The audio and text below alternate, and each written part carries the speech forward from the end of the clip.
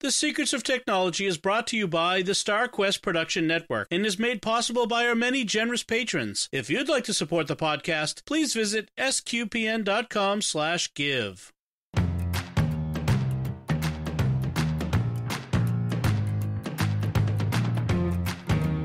Hi, I'm Dom Bettinelli, and you're listening to The Secrets of Technology, where we discuss the technology news that's important to you from a uniquely Catholic point of view.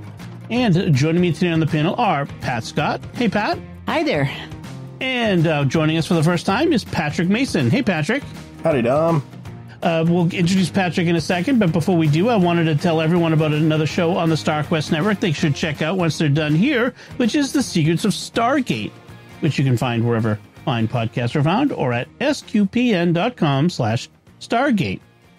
Right off the bat, I wanted to let everyone know that, as this show goes out, you might be listening to this, far in the future, but as this show publishes, we're not going to have another new episode for a couple of weeks. I'm going to be away for a week, and then I've got an event the following week, and just so that just the calendar didn't work out. So we won't have an episode for a couple of weeks.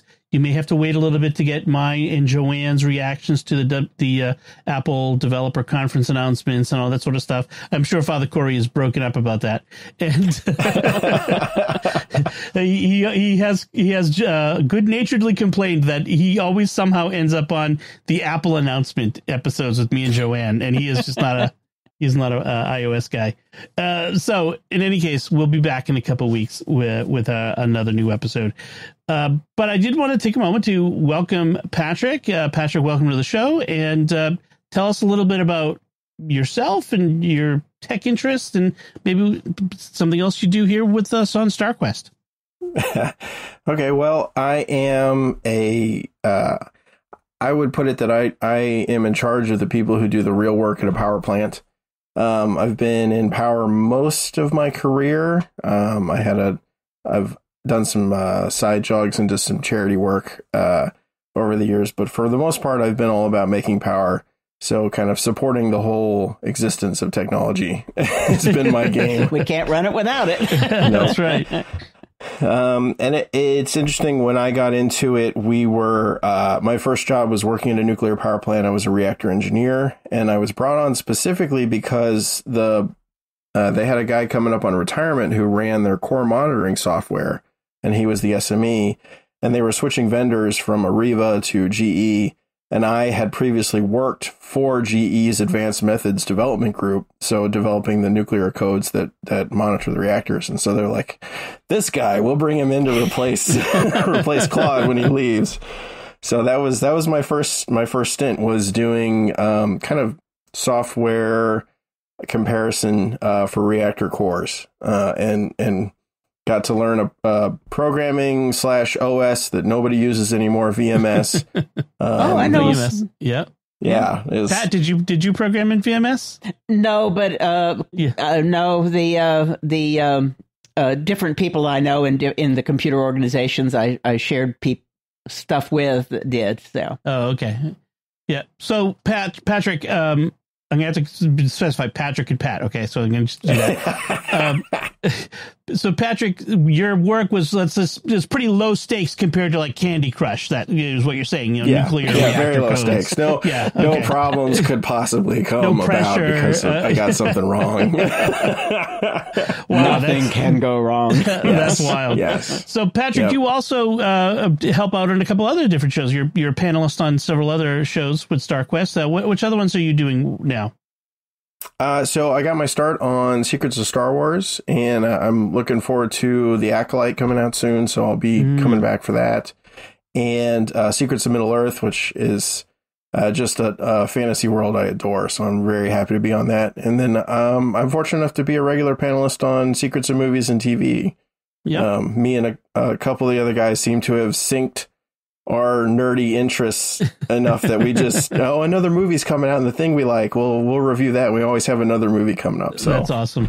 Yeah. I mean, speaking of Secrets of Middle Earth, the new season of Rings of Power is coming at the end of the summer. And I know a little inside information that there's some really you guys are going to have some interesting content on Secrets of Middle Earth that people are going to want to check out. So definitely subscribe to that. So excellent.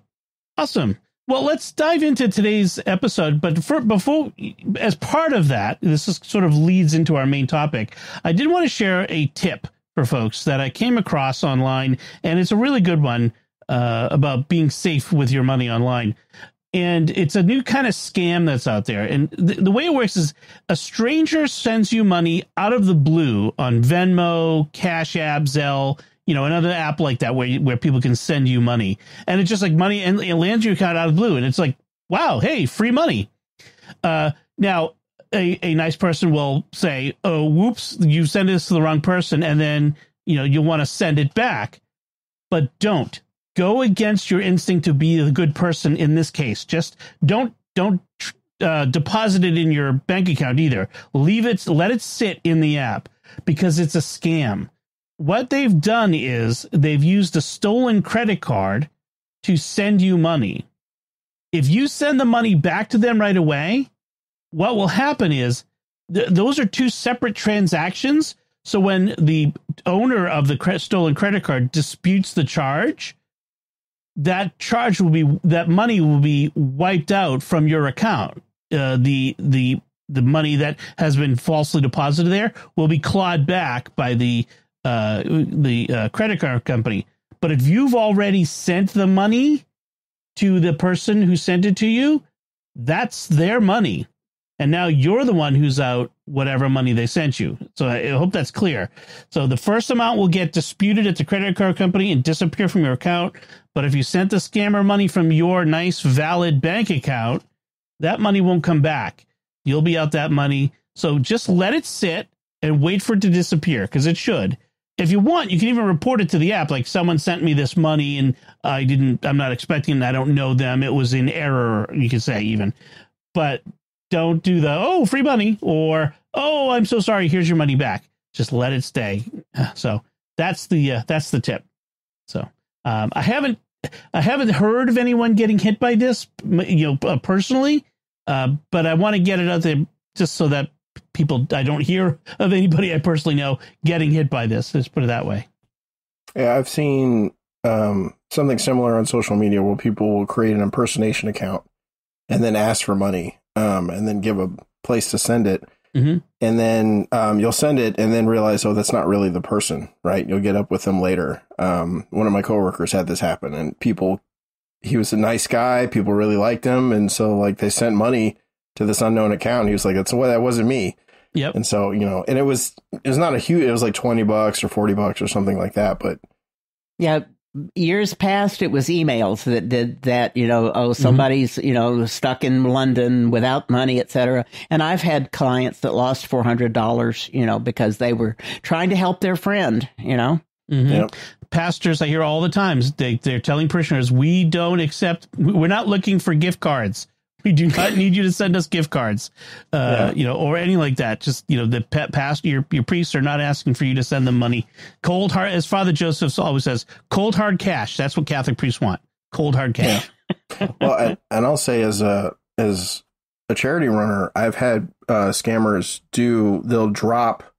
they'll do like 100 different fake email addresses and credit cards, and they'll put $5 as a deposit on each of those as a donation. Mm-hmm. And that they've done is they've stolen 100 credit cards or whatever, and they're making deposits to see which ones will work. Yep. And some of them bounce back and some of them don't. And then eventually the clearinghouse, whoever it is, Square or whoever, says, these were all fake, and they come back and they take the money back from you. Right. We actually got hit by that a couple months ago, where there were hundreds of very small transactions from different cards, all with the same business address, like hundreds of them.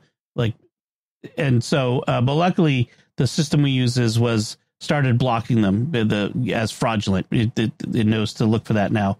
But yeah, so just be safe, people. Be safe. And speaking of being safe, that's our primary topic tonight, which is we're going to be talking about how to more ways, because we've talked about some ways already, but more ways to protect your security and your privacy while surfing online. And one of the first ways we often talk about is VPNs, virtual private networks. And just to explain briefly again what a virtual private network is it's an encrypted tunnel between you and the internet.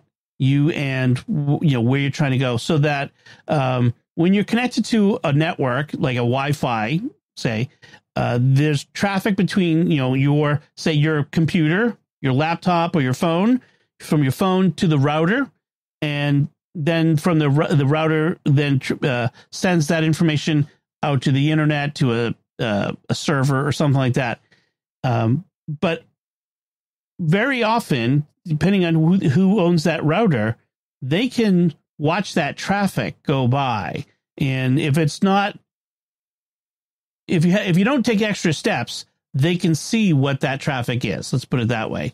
And a VPN is one of those steps. It's not perfect. It doesn't hide, it doesn't obscure what server you're going to. They can see what server you're going to, but they can't see the data that's going between your computer and theirs. Am I missing anything? That's a pretty basic explanation of a VPN.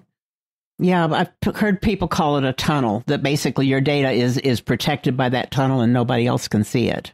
Right. Exactly. Yeah, it's kind of like a subway car, like a subway tunnel, where your information is on the train.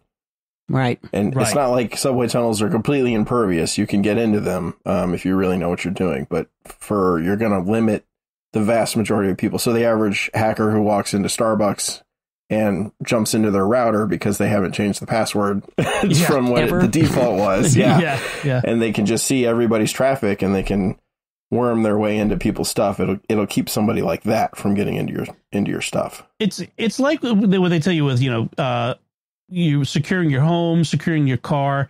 It's not that you could make your home perfectly secure from anyone ever breaking in, or your car from what you're trying to do is be more secure than the next guy, and just make it that much harder for someone to break in. You want it to be, so that, like you said, it's not the average script kiddie who's, found some scripts online who can just read your traffic. You want to, make sure you're hardened against people who really want to get in there. And the fact is you're probably not that interesting to that sort of person. They don't need your data. They're going after someone who's got much more interesting and valuable data than you do. So in general, you're just trying to make yourself more secure than most, and that should be good for you. So a lot of people have VPNs. So there's a lot of different good VPN services out there. Pat, what do you use for VPN service?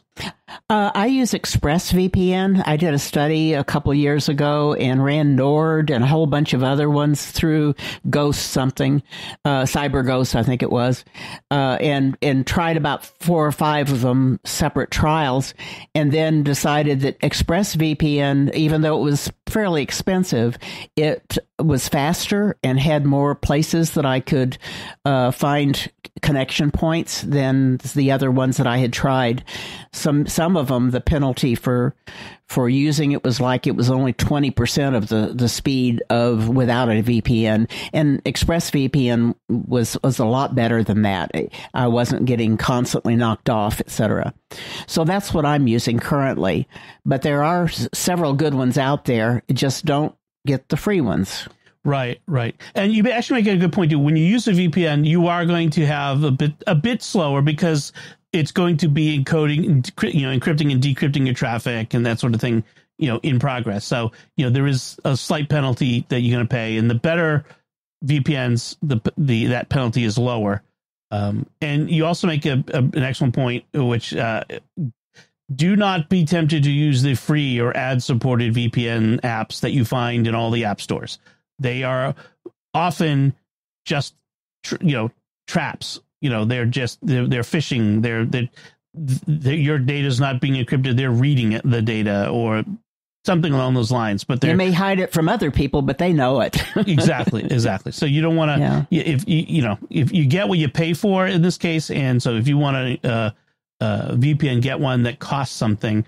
Although for me, I use Encrypt.me. I've used it for years.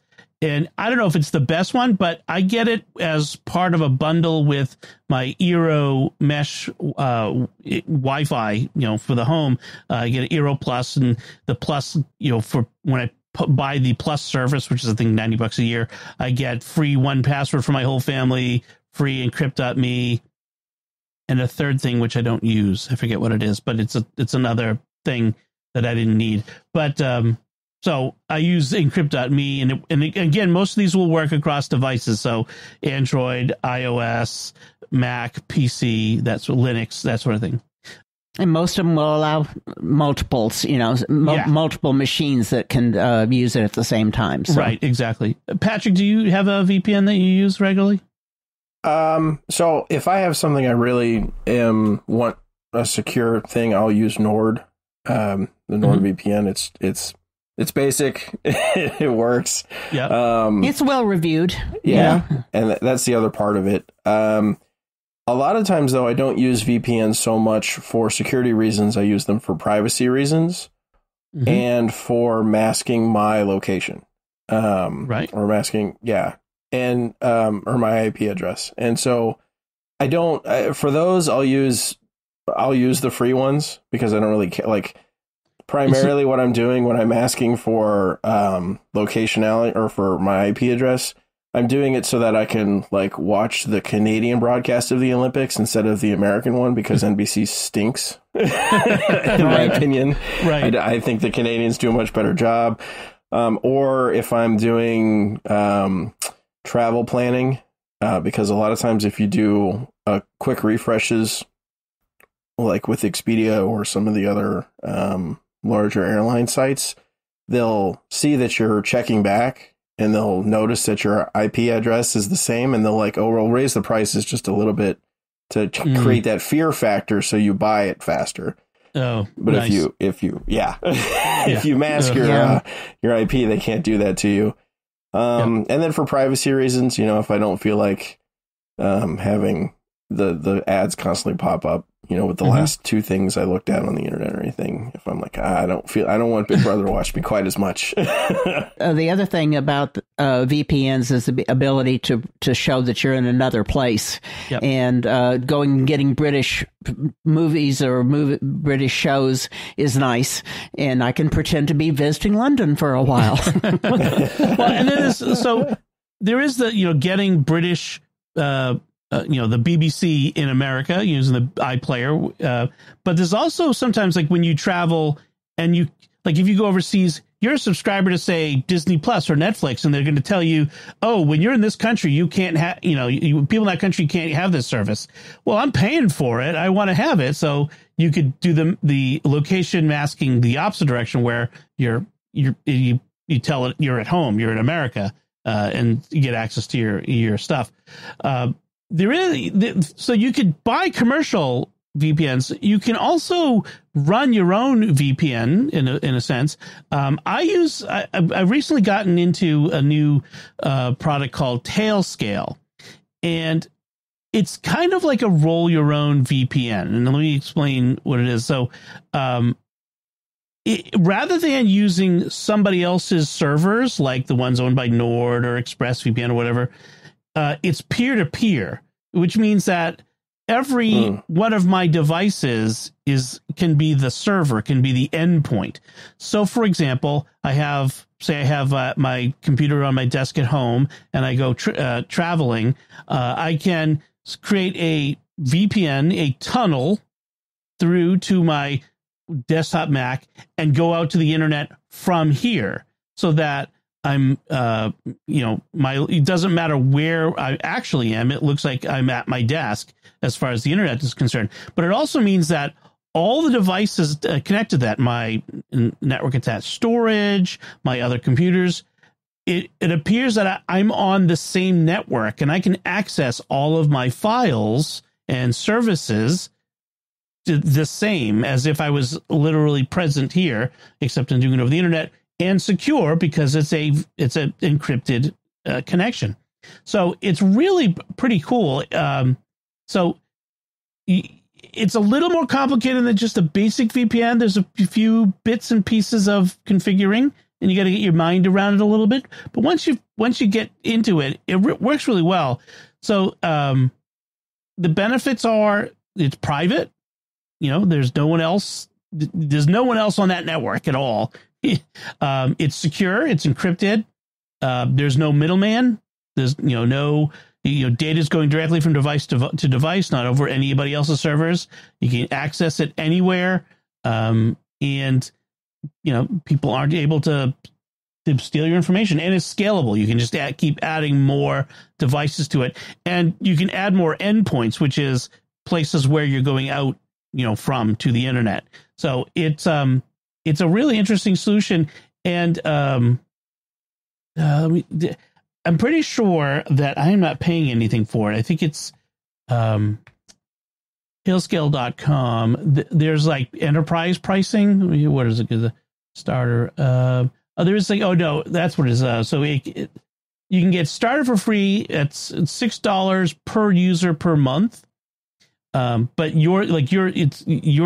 user, so you can have up to 100 devices. For that $6 plus 10 devices per user. But that's for business. I think actually for individuals, for personal, it's free. Yeah, that's what it is. It's for free for up to 3 users. In a public domain, with a public domain. So, Tailscale, it works pretty well. While we're on the topic of VPNs, I've been playing with another one that's called Surfshark. Mm-hmm. But the reason I got into it was because I had some clients that were talking about privacy, and they were talking about trying to get their data off of some of the data brokers. And so I was looking into a package called Incogni, and there's something called Delete Me out there also that will take the information you give them and go remove them from data brokers, like all the search engines out there, all the people search type things. And so I tried the Incogni, but what I found out was that it was cheaper to use that service if I got Surfshark as another VPN than it was to pay for Incogni by itself.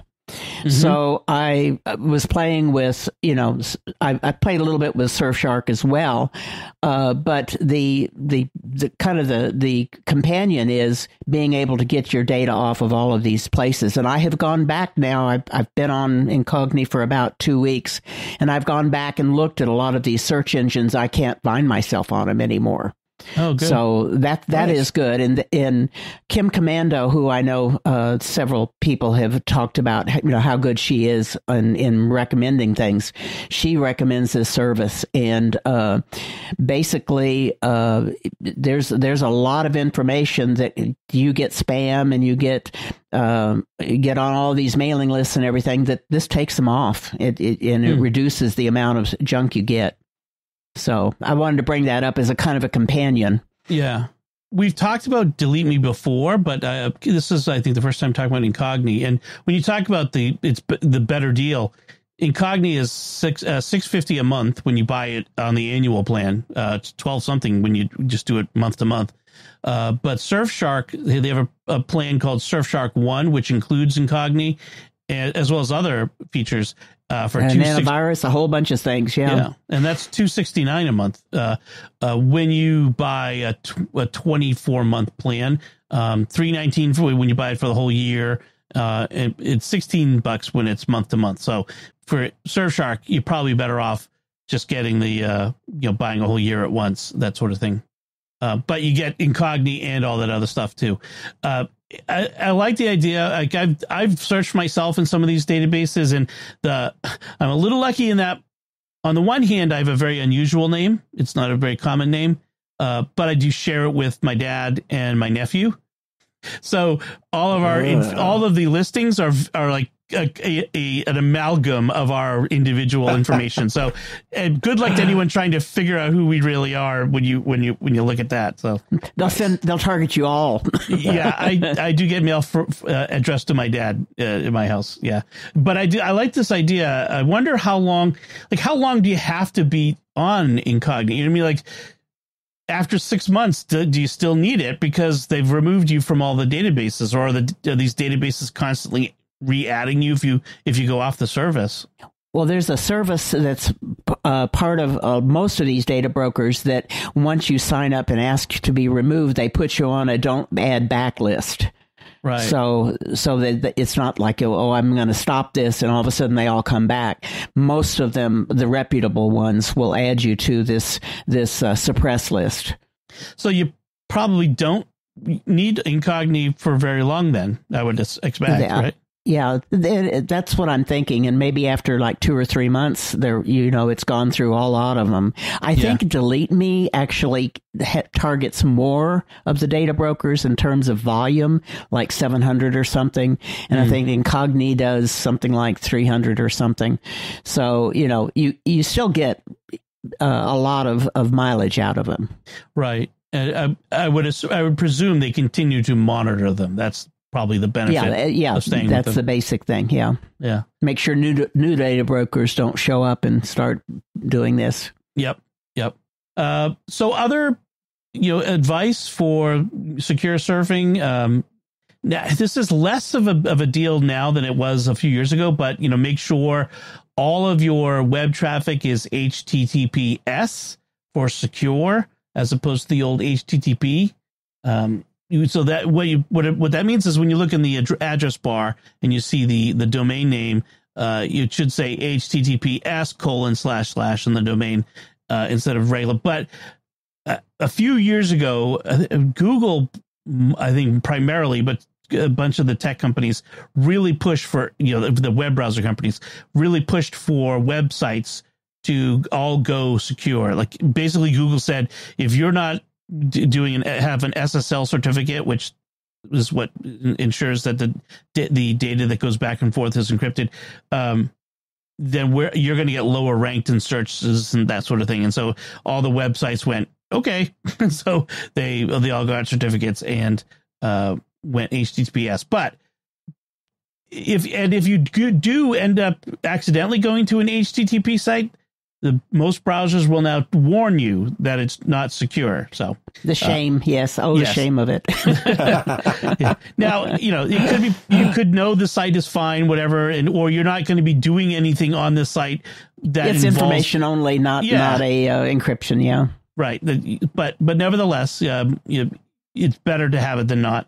The other thing, and we kind of mentioned this earlier, be cautious with public Wi-Fi, like at Starbucks or, wherever you're out at a coffee shop.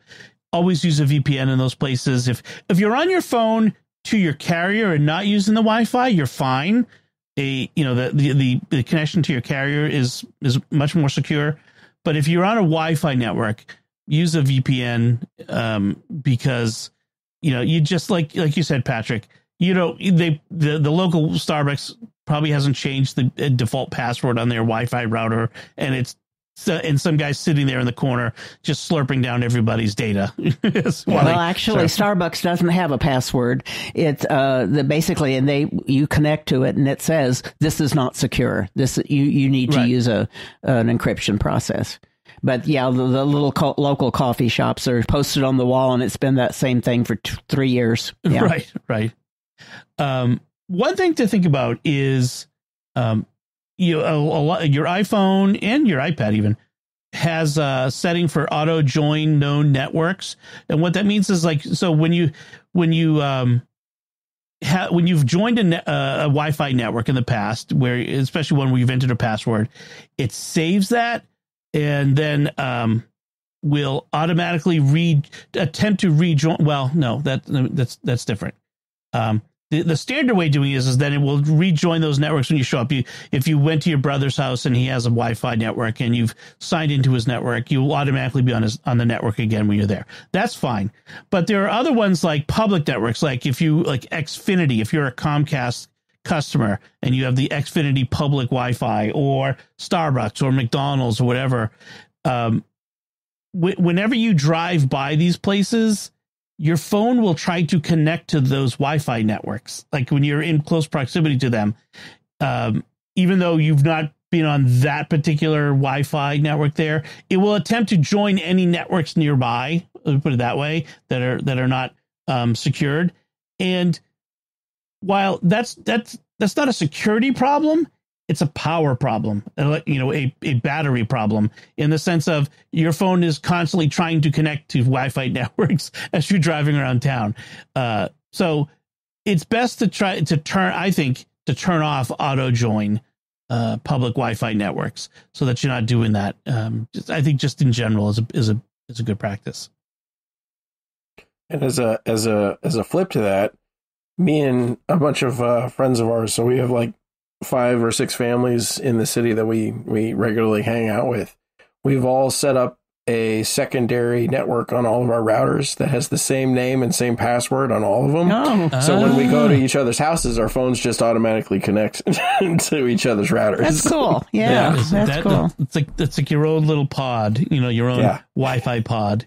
Your clubhouse. That's right. Nice. So another tip, check the privacy settings on your social media accounts on a regular basis. I have a reminder that comes up every 6 months to go in, and Facebook, Twitter, X, Instagram, those are the ones I have. Even like YouTube and others, go in and check the privacy settings. Make sure they're the way you want it, protecting. I know there are, like, for example, teachers or other people who have public jobs who really keep their social media locked down because they don't want, say, students getting their phone number or, that sort of stuff, or even just be searchable by them.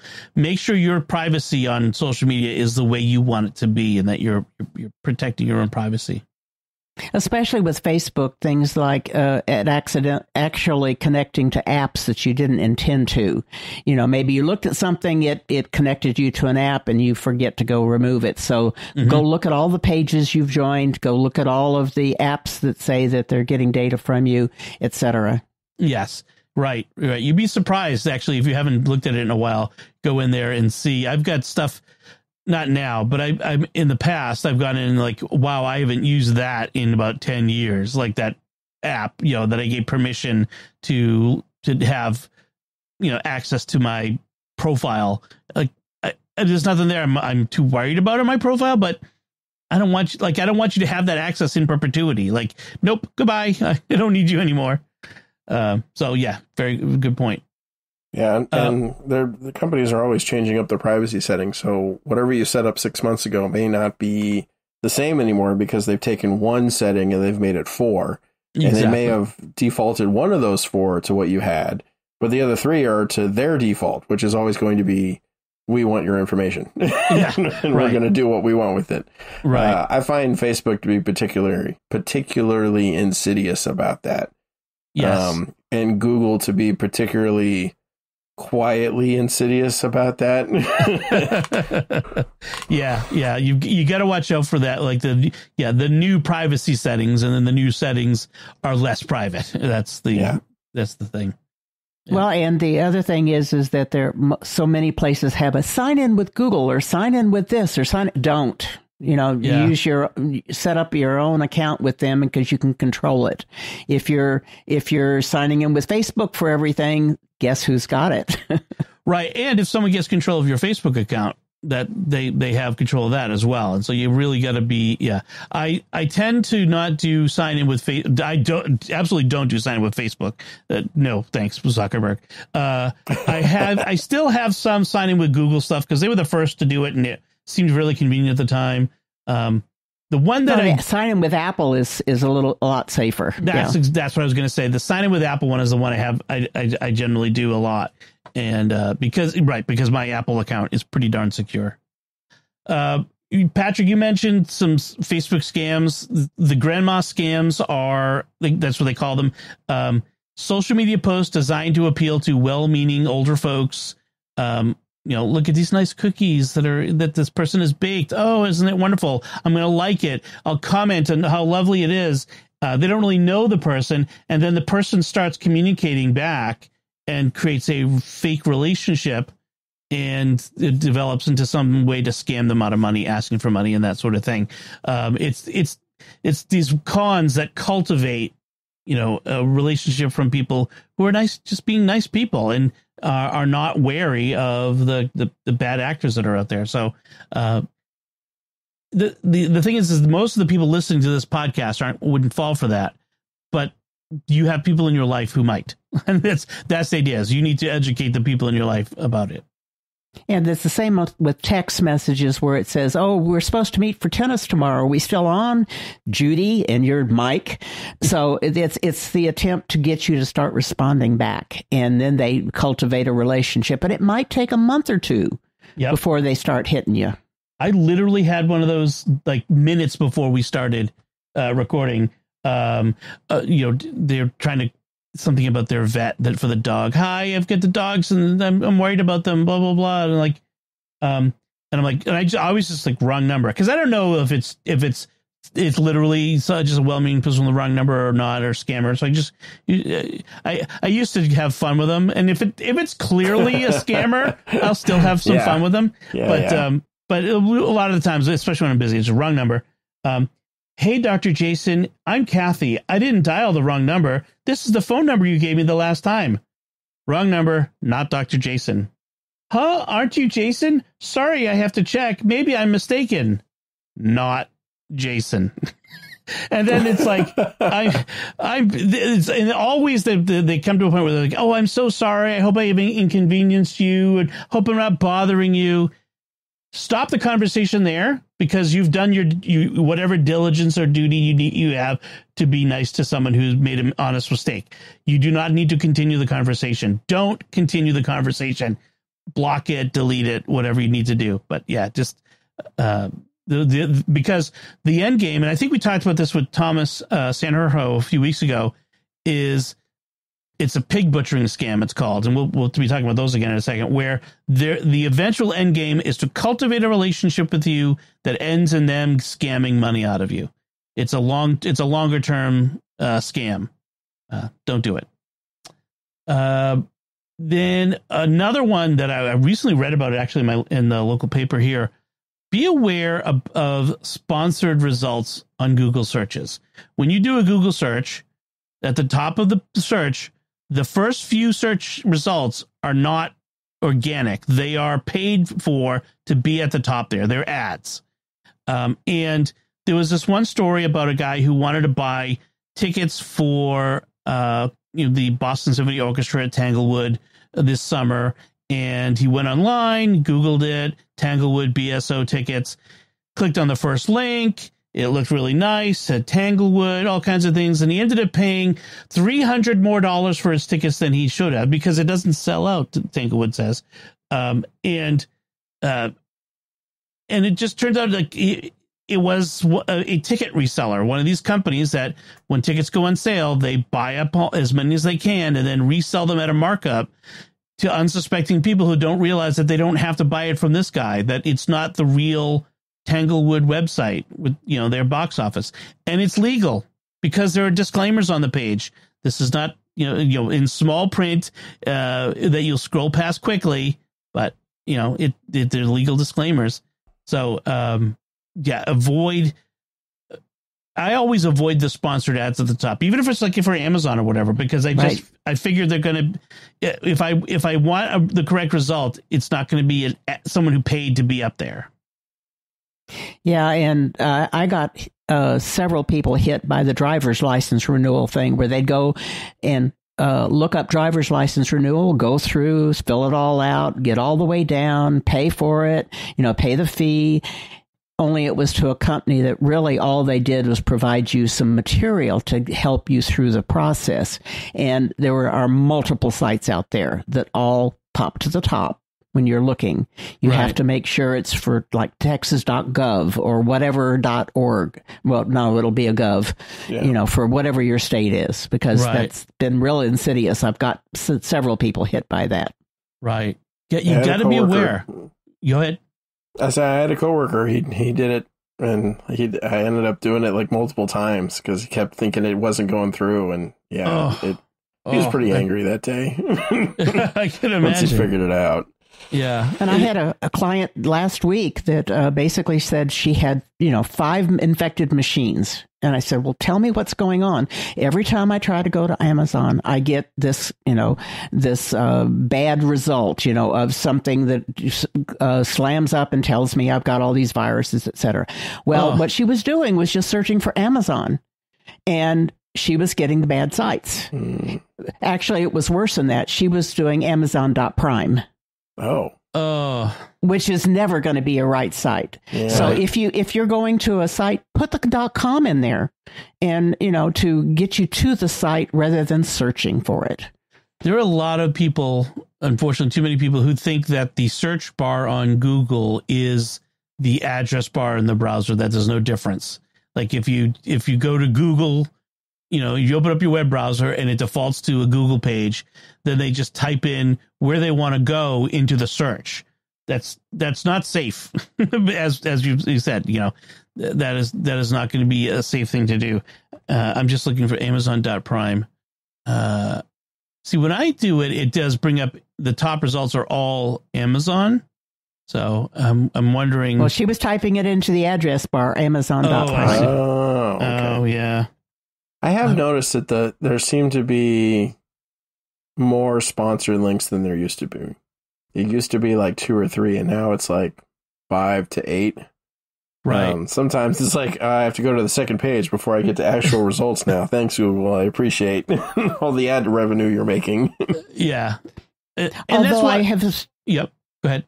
Well, I was going to say, although I have noticed in the last month, I'm seeing fewer that are obvious scammers that are popping up to the top.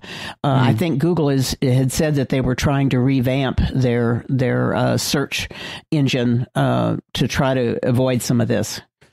That's good. I can speak to that from the other side because we, one of the charities, my son's charity, we have an ad account with Google, and they have really cracked down on the security side of the ball, like having to prove out who you are and what you're doing and what your ads are for, reviewing your ads and that kind of thing. Whereas before it very much felt like it was all kind of just automated. So if you knew, what the AI was looking for, you could trick it and put anything you want out there. Right. And sometimes they would, there was the ability to put up an ad and then swap it out, and swap out the content of the ad after you've already had the ad approved and that sort of thing. Yeah. Bait and switch. Yes. Now, one of the things you can do is avoid Google altogether and use something like DuckDuckGo, which is another search engine which doesn't do ads, or the Brave search engine, which is goes along with the Brave browser. So both of those are workable. Yeah. Start Page also is a good one. Start Page actually gives you the Google results, but it doesn't pass to Google any of the identifying information, and so it stops the tracking, but you get the same Google results. Is that startpage.com? Uh-huh. Okay. And then there's the my pick of the week from last time, Perplexity.ai, which is the AI search engine, or they call it the answer engine, where it creates an answer for you. It doesn't just give you a page of links. It puts it together for you, and then gives you the sources footnoted for where it's getting that information from. So if you have questions, if you're not just like looking for a site, but if you have questions, then it's the best way to go. Like, what's the best toaster oven? And it will give you an answer. Or I saw someone who's a woodworker, like, what's the best hand planer out there? And it gave him, like, he's like, you know what? That's not a bad answer. Like, it gave it like 3 options. Like, actually, I think the second one it gave is the best one, but the fact that it had those 3, and then he like made a further niche specification of like a very specific thing that only a woodworker would know. And it's like, it came up with the exact answer that it should. So Perplexity.ai is, I'm being more and more impressed by it. Something that I encourage people to check out because it's been pretty cool so far for me. I've used it for several different things. I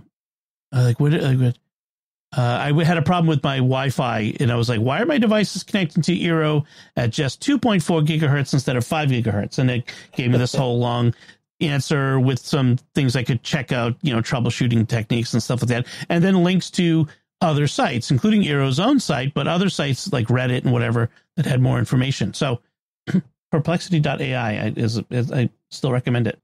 I'll have to check that out. Yeah. So at this point, I think we've pretty much covered what we wanted to talk about with securing your privacy, your security while surfing. There is always more to say in the subject, and we will be revisiting it again in the future, whether reviewing or with new things we need to check out. If folks have questions or suggestions, we'd love to take those from you. You can email us at technology@sqpn.com or visit us on our Discord community, sqpn.com/Discord, where we have a Secrets of Technology channel. So before we move on to our next segment, I want to take a moment to thank our patrons who make it possible for us to create the Secrets of Technology, including Jennifer S., Justin W., Kathleen F., Tom L., and Daniel D. Their generous donations at sqpn.com/give make it possible for us to continue the Secrets of Technology and all the shows at StarQuest, and you can join them by visiting sqpn.com/give. All right, it's time for our headlines, and our first headline is an interesting one from Euronews.next. The headline says, looking for an online article from 2013? It may have disappeared, new study says. Oh, maybe I should put this on Jimmy Akin's Mysterious World. Dun, dun, dun. So what it is bit rot or digital decay, or there's other terms. And so the Pew Research Center found that nearly 40% of all web pages, this says, I think they word this a little confusingly, it says that were created in 2013 are no longer accessible. But later on they say about 40% of all web pages that existed in 2013 are no longer accessible. So it's not that the ones that were created in that 1 year period, it's the internet as of it existed in 2013, 40% of that is gone, which is a remarkable number when you think about it. And then the article also talks about how there's a lot of also link decay, which is bad links, which doesn't mean that what they link to is gone, but the link has changed or the address has changed. And so that links are no longer valid. And it says that on Wikipedia, 54% of pages that they analyzed had at least one broken link in the references section, which is, I don't think that's all that bad, I guess. I mean, it's just one broken link. Yeah. And then 23% of news sites contained a broken link, while 21% of government pages did. And of the government pages, the very worst were local governments, which I suppose that's not all that surprising. Yeah. Makes sense. Honestly, that's a pretty good record. 20%. Yeah. I mean, it's an issue. I look at my own blog, which has been around for more than 20 years at this point, and a lot of the links to stuff on my blog will be broken because it's just, I haven't done a good job of maintaining it over the years, and it's changed addresses and all kinds of, it's gone through 3 different types of blog server software and all this sort of stuff. So I get it. It's hard to keep up with it. But and especially after you've published something, you can't control that the other place is still existing. Right. Well, I think it's more or less of a, what should we do as a person creating a website and linking to things to? What are we losing when we lose these web pages? And I mean, there's a lot of junk out there. Obviously, there's a lot of, stuff on the internet nobody needs to see ever again. But, there is something about preserving valuable information. It's like a library going lost. We've lost a whole library. Right, or we've lost the archives of particular newspapers. They're just not there anymore. Yep. Those are some of the big ones. Yeah, I've had to, occasion to want to go back and look at old news articles for events in the past, and it's like, oh, no longer there. That's gone. I wrote for a website for a while. For about a year, and they went defunct at some point, and I was like, I want to go find those old articles. Like, I couldn't find them on the regular web. I ended up having to dig through the Wayback Machine, and put it in there and dig through. And I found my stuff. I was super happy. I was like, damn, and copying all into Word documents and saving it. But yeah. I've had that same experience with my own blog where I've lost stuff off of my own website, and I had to use the Wayback Machine to find it. Because parts of the blog has gone away. There is a related problem, too, which is that a lot of these URL shorteners that we've been using for years, especially with social media, they end up, some of them go under, some of them go defunct. I had this dumb idea for a while where I had a personalized URL shortener, bet.to, and I thought, oh, this is really cool. I have my very own, except I got tired of paying for that domain and stopped. And now all of those links are dead links. They don't work. They don't go anywhere anymore. It's like defunct. So it's an issue we need to, I think as a tech society, we need to think about this, about preserving our history and what are we losing. I think we have not, as a group, been as systematic about preserving some of this as we should be. We should be a little more concerned, I think, about losing information out there. It's so easy to get caught up in the fact that there's so much on the internet now, but what are we losing? That's what I mean, there are plenty of live journal sites maybe that we don't need, but other than that, I don't know. I've known some people with really good live journal accounts. yeah. I think some people probably would prefer that their live journal accounts go missing, but well, yeah, but it's not just internet websites. It's like photos. The whole bit about we don't print photos anymore, and the next generations are not going to have the photos because there's too many that get lost when somebody dies, and they've never been printed. Yes, and they're gone. They're in somebody's cloud that's locked away, and they can't be accessed. They're not in a bin in Grandma's attic, right. Was for me with handwritten notes on the back. Yeah. Well, if you're lucky. Yeah, that goes into like a related issue, which is, at some point, Facebook right now has a policy of maintaining deceased people's accounts, but they're not under obligation to do that. And at some point, there's going to be more. There's going to be fewer living users than there are deceased users. And then the question mark becomes, well, what are they going to do with all of the data? Just kill it? Are they going to kill it? And you think about because, for a while there, that was one of the primary photographic media was that, and then Instagram, but they also own Instagram. It's the same problem on there. So that is a real big question mark. You can go download all your photos and everything off of Facebook. You can go and ask for that to be done. But you have to not remove them, but it just say, I want to export them out. Right. And you can get them that way. But I wonder if you can get that for like your deceased loved ones. Only if you have been pre-authorized as the what is it? Executor? There's a term for it. Yeah. Well, not exactly an executor, legacy. If you've been pre-authorized as the legacy owner, that you can make decisions for that account. So that would be like part of your will? Yes. Did you write that in? Yeah. Well, I actually have lawyers that they're looking at elder care and these issues, because and trying to make sure that families can get a hold of them, because most of these companies know if you're not the owner and you had not preset who you wanted to be your archive recipient, then you don't have rights to it. Yeah. We actually did an episode on that topic a while ago now, so we could revisit that at some point.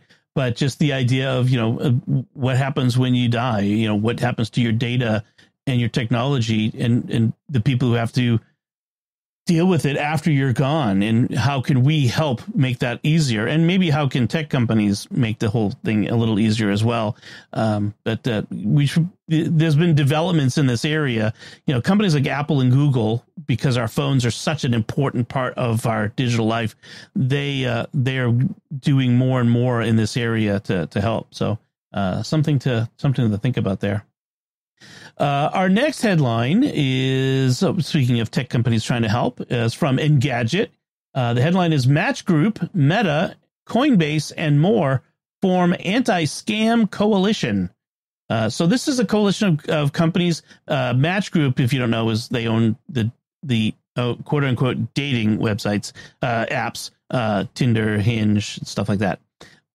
Dating in quotes. Air quotes. Yeah. Air quotes. Air quotes. But anyway, what they're doing is they're banding together to identify scams, and like we were talking about before, some of these scams that people are running on folks, to kind of get a best practice, to get a fuller picture of this, because a lot of times the scammers will work across apps. They'll take you from one app to another. They'll meet you on Facebook and try to get you to, well, WhatsApp is also owned by Facebook, but you know what I mean? Like they want to get you eventually over to Coinbase, where your cryptocurrency is, so they can empty your crypto wallet. You know, they want to work together to prevent these problems. And it's interesting to think about how, you know, if Facebook has got a sort of narrow look at the tech space, the social media, whereas, you know, Coinbase has a different look at the tech space. And so they may not have a full understanding of the issues of scamming for the other guy. So by coming together, I think it helps. I like this. I think it's a way. This is an area where government doesn't have to step in and create a government agency. It's these companies working in their best interest and our best interest to kind of stop the scammers together. What do y'all think of this? I think it would be really helpful, because right now it's been a problem. You know, you see something that's an obvious scam or an obvious wrong site, and you know, you report it and it says, I'm sorry, we don't see anything wrong with this particular thing. Right. And so, or you report somebody who's pretending to be somebody else, and, you know, yeah, they take it down for a couple of days and it's back again. Yep. So I would really like to see some emphasis by these companies. Yeah, one of the things they mentioned in the article is that their major focus is on something we've been talking about, pig butchering scams, which is the type of fraud where the scammer tricks you into a relationship, whether it's romantic or platonic, and eventually, you know, builds this trust so that you will eventually give them your money. And you know, so it's interesting to see how the scammers have gone from the quick, let's just, you know, get a bit out of people who are quickly tricked to the long con and developing these relationships. But they're working on, you know, because these pig butchering scams usually take you across several different websites. That's one of the reasons why they're focusing on that. So, yeah, one of the things that's come up recently is I'm seeing a lot more things on social media about, you know, the Forever Stamp is going to be raising prices. Here, come buy them at a lower cost before they go up. And that's not the case. I mean, you can't go get half price stamps. Right. And there's a lot of these fake sites out there, and they're preying on people's fear that they're going to all of a sudden be having to pay a lot more. And so I've tried to report a few of those, and they say, no, I'm sorry. There's, you know, this is a legitimate business. They don't actually say that, but right. Yeah.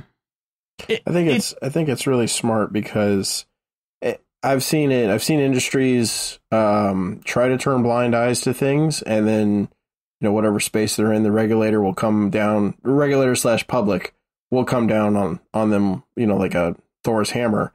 And then I've seen other industries, the bulk electricity industry, so forming FERC and NERC, and the nuclear industry forming INPO, Institute of Nuclear Power Operations, where they were like, no, like, we have to do this right, otherwise the public will, you know, pitchfork us to death. And so yeah. I think a lot of the tech companies are starting to see the writing on the wall with the kind of continuous summons to Congress and them being dragged up, and now kind of both sides of the aisle kind of decrying the various problems we have. I think they're like, okay, well, we actually need to step up and we need to give the public what they want. Otherwise they're going to take it. Clean your own house, or we'll clean the house for you. Yeah. Yep. So our last headline is about Microsoft from Ars Technica. Microsoft says Prism translation layer does for ARM PCs what Rosetta did for Macs. So Microsoft introduced some new all ARM ARM-powered Surface PCs, you know, laptops and PCs. Surface Pro convertible Surface laptop running the ARM processor instead of Intel, and they've had ARM processors before, but they're heading more in the ARM direction, sort of like Apple did. But what they need to do, like Apple needed to do, was provide a way for people to keep using the software that ran on the old Intel chips to run on the new ARM chips. So Apple has Rosetta, which is a translation layer, and Microsoft has Prism, which is, it's really just a new version of a technology they've had for a bit. in Windows 11, but it's better now, apparently. Faster. Faster, which is the key.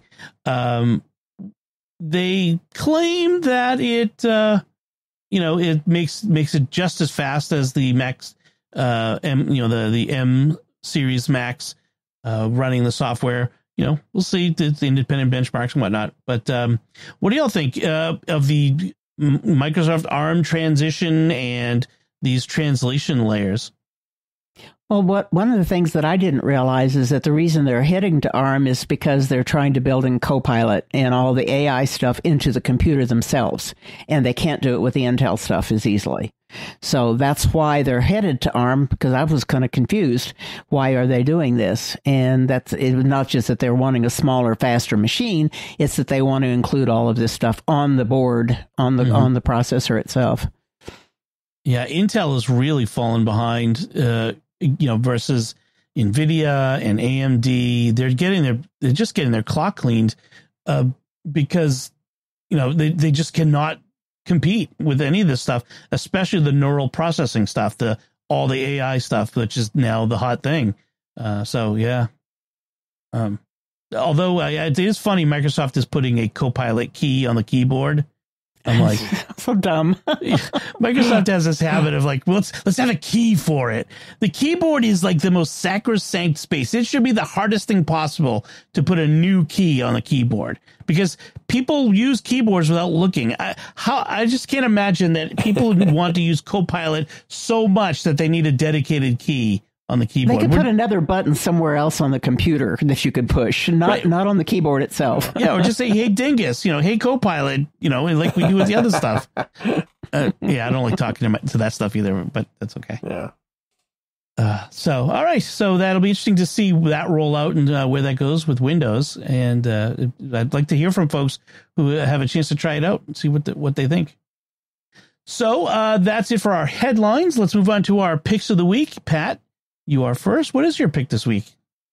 Well, I had an occasion recently to work on a machine that was a really nice machine, had a lot of memory, a lot of processor, but it ran really hot.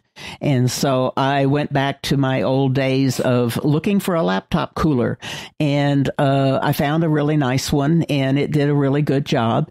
And since then, I've had a couple of other people say, my machine's just running hot. I think maybe they're pushing out machines with too much processor power for the size of the engine, so to speak. But at any rate, I found a really nice one, and there's a bunch of different brands. But so my pick is the particular CoolTech. And I don't have that up, and I'm sorry. The CoolTech laptop cooling pad it's about $25 on Amazon.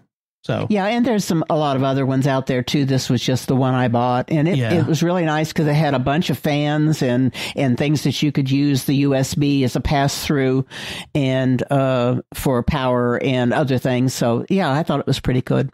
A couple of things you want to look at when you're looking for one is how loud it might be. You don't want something that's really loud.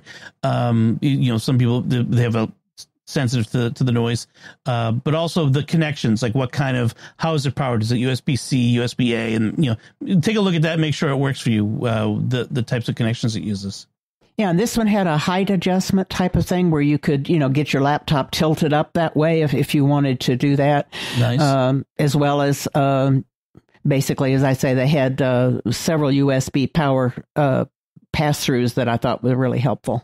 If you know someone who works with their laptop on their lap all the time, or on a bed, or on a soft surface that's terrible for the machine, get one of these at least to help alleviate some of that and get some of the air out. Even this might not work perfectly if you have someone who wants to put it on a quilt where it sinks in.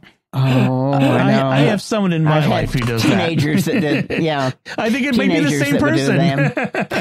Well, no, I'm thinking of younger clients that, they're not family. But yes, I understand. So, so that may work as well. Patrick, I know it's your first time. Did you have a pick for us this week, or? So I do. So given the month, I have been in like full blown prep mode for my pool, getting it ready, and we finally swam in it last week. So, but of the many things I've bought, One of them that I've really enjoyed is a robotic pool cleaner. And it doesn't get a lot of the big stuff, but what it does is it keeps kind of and we have a lot of trees in and around our pool. And so we get a lot of leaves. In the fall, it's absolutely terrible. But at this time of year, it's kind of a regular set. But having one of these cleaners kind of picks it up as it goes. And unlike a lot of the pool equipment, which sort of brings itself into your pool pump and filter equipment, and you kind of have there's large hoses, and it ends up all in your filter, and you end up having to dump your filter and clean it more often.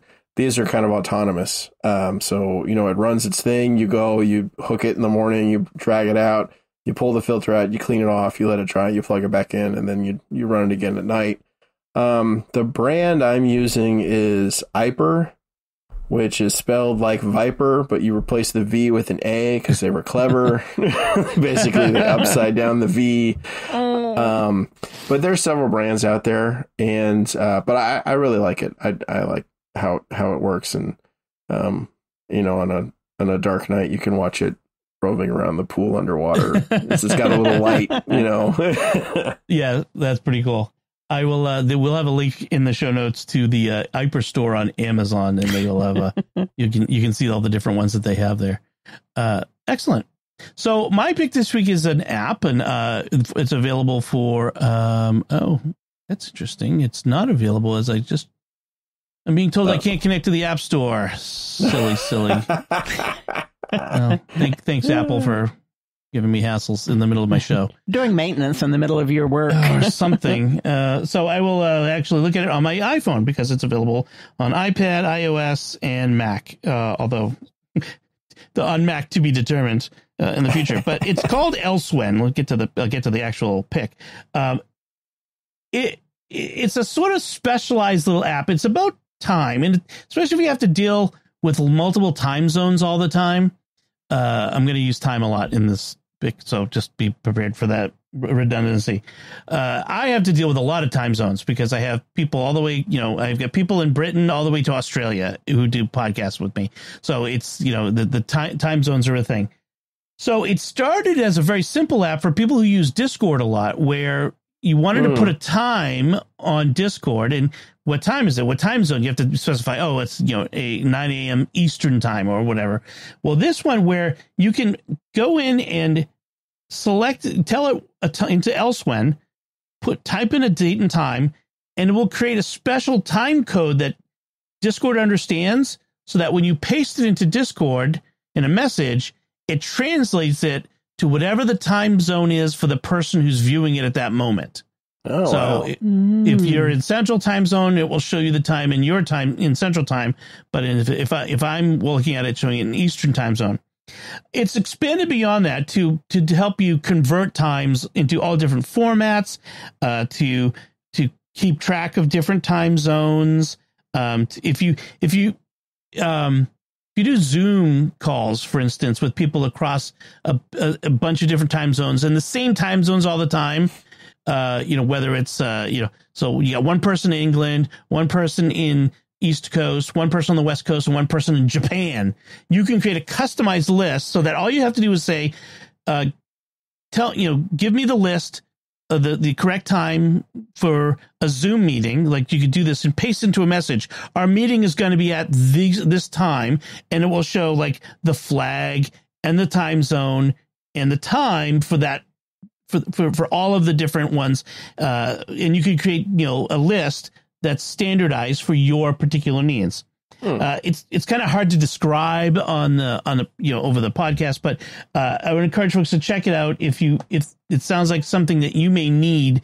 I mean, if you deal with multiple time zones, this might be a good handy tool to use.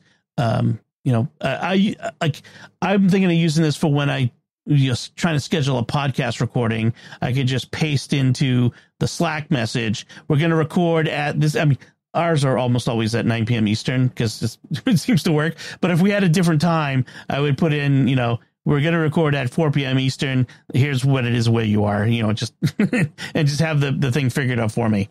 So that'll help me with my VR mini golf matches that I'm doing. That's right, because I play with people from Britain, from Australia, from all over the world, Canada. Yeah. So you know what time it is for them. So those are our picks of the week, and that's it from us this time. We would like to hear from you. What did you think of any part of our discussion?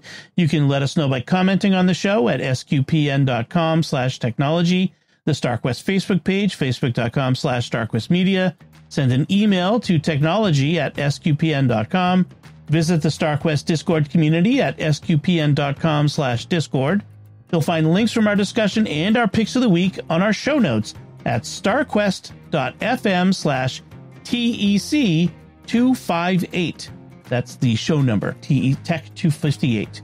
Follow The Secrets of Tech in Apple Podcasts, Spotify, TuneIn, your favorite podcast app, or at our YouTube channel, where you should hit the bell to get notifications. We're at youtube.com/StarQuestMedia. Until next time, Patrick Mason, thank you for joining me and sharing the secrets of technology. You're very welcome. Great being here. Thank you. Pat Scott, thank you as well.